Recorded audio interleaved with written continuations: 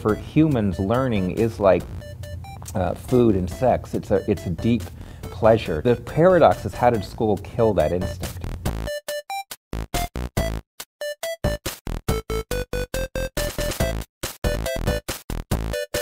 In terms of evolution, if you have no capacity to learn, you wouldn't be with us anymore anyway, because learning at its best is a pleasure and a joy to human beings. It's really only in school that people find it a pain. And we know it can be revived because the commercial industry of video games and other popular culture practices have learned they can sell learning, because they learn that in the right setting you recover this primordial pleasure that humans find in learning. Now, one of the most crucial principles in this type of paradigm of learning that is very problematic with school is, in this type of learning, there has to be a relatively low cost of failure.